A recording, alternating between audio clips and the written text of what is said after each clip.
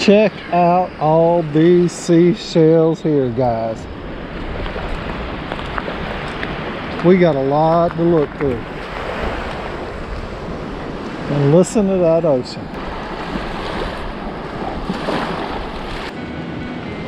That's a pretty one. It is a pretty one. I think there's another small one right there.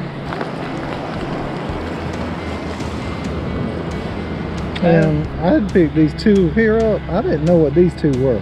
This is the periwinkle, and this is a drill. It's broken, but that's a drill shell. And then of course the lettered olive shell. This is South Carolina State shell. That's where we are, South Carolina, near Beaufort. Wow, look at that little tiny whale, Steph. Oh yeah. Yeah. That is a tiny one. Yes, it is. It is like paper thin too. Beautiful. Look at that whelk right here. Another tiny one. Yeah, when you get close like this, guys, you can see stuff.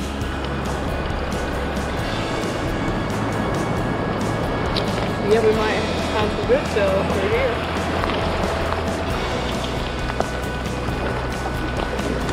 Yeah, this is the kind of shelling some of you really like to do. Right up at the water's edge. Shark eye shell. Broken piece of the shark eye shell. There's a shark eye shell. It's broken. There's an auger.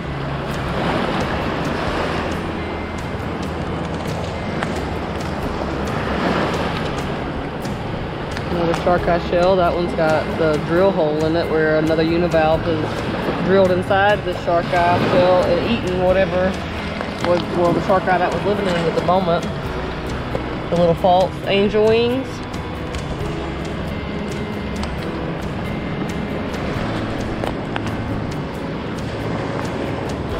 Steph, what's this a piece of right here?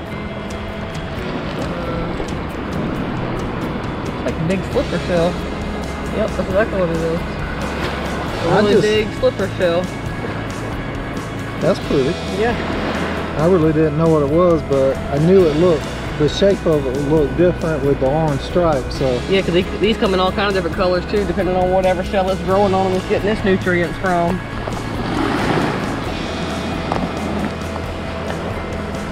Pretty jackknife razor clam. Lady's finger is what I've always called it. What you got, Oliver? Oh, there's a pretty olive shell.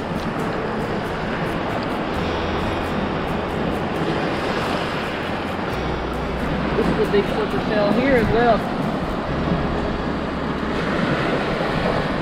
The slipper. And it's got a barnacle growing on it. And that's the same way it acts on other animals. It attaches, just like that barnacle was attached.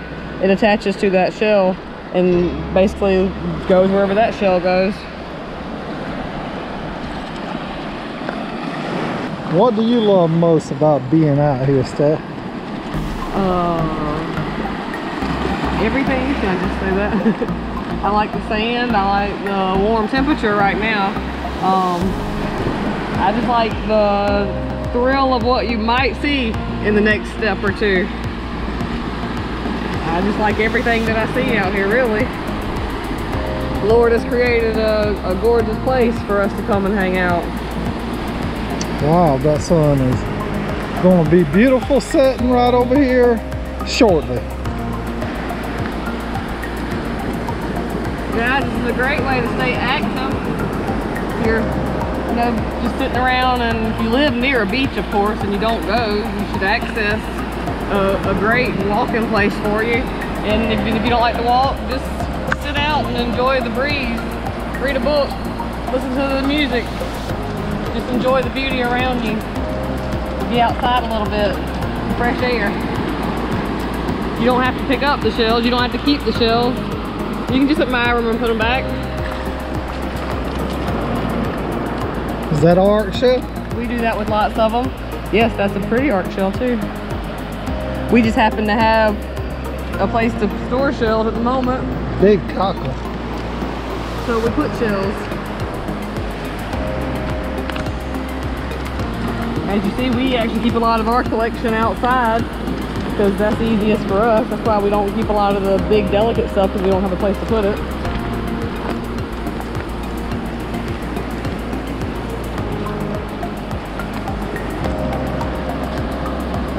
pretty. Look how worn that is, guys. All the whorls, you can't even hardly see them now except for the ones that are actually broken open. It's worn so much. It's become so short. It's probably only about 5.5 inches now. And it probably was 9 or so, because it would have still been way out here. And probably way down here. You gonna keep it? Of course. Why, of course. We was just talking about my storage area underneath the house.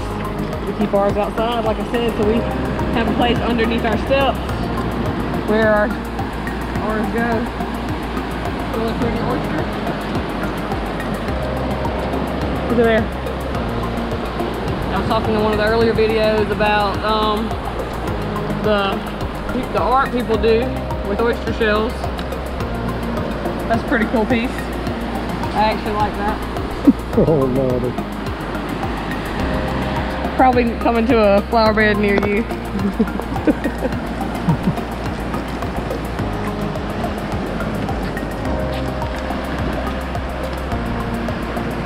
Angel wing is broken on the tip and along the edge, but it was a big angel wing. Oh, look at the stone crab claw.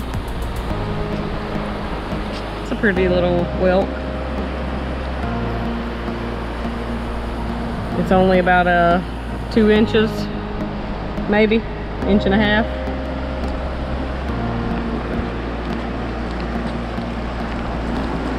Hey guys, like always, we thank you for coming along on the shelling video with us. We surely enjoyed being out here today. And we just want to show you this beautiful sunset. And we want to thank y'all for subscribing to the channel and hit that like button for us. Alright guys, we got the finds from today. I hope you guys have enjoyed this series of shelling. And Oliver's going to pan around and kind of show you guys what we found.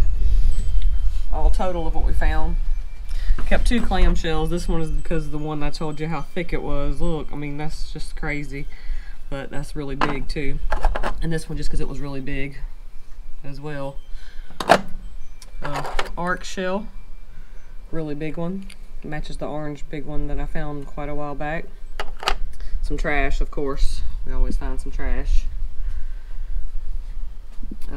Bone from something. You can tell it's some kind of joint. But stone crab claw, I mean. Some angel wings, piece of a paper fig. Never found this big of a piece of one, of a paper fig. Little small whelk, a really big moon snail, or I don't think it's a shark eye shell, but I think it is some sort of moon snail. Got some barnacles growing on it. Pretty cool. We got some little false angel wings. Some razor clams. And then these are a different type of razor clam here as well. A little crab shell off of his back. A couple really big slipper shells.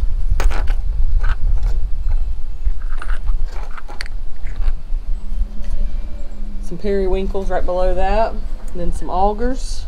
This one was probably my favorite little auger. Look how tiny, and it's kind of black and white. Really pretty. Little piece of sea urchin, some shark eye shells and moon snails, some pieces of coral, some olive shells, and here are some really pretty lightning whelks. We found 2 really pretty lightning whelks. This one's just the tornado. And the whorls out of a lightning whelk as well. Then the rest of these are knobbed whelks. Got a dead man's sea sponge, dead man fingers sea sponge. A couple of arcs, and some Docina and Coquina. Some jingle shells. 3 jingle shells there. Turn it over, remind you. I've always called it the baby's foot. You look at the cute little baby's foot pattern in there. And a pear wilk. And then he's going to show you guys the rest of these knobbed wilks. Really beautiful colors on some of them.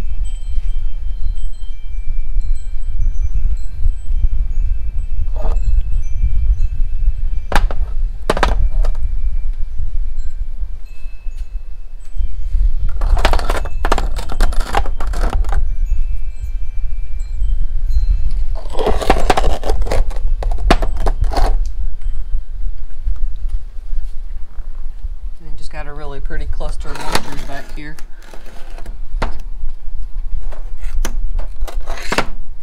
Still got some beach sand in it. You know how things are. You never get rid of all the beach sand out of the shells, no matter how many times you handle them or clean them. They always have some beach sand. One of those salty reflections. It just helps remind you of where you got it from.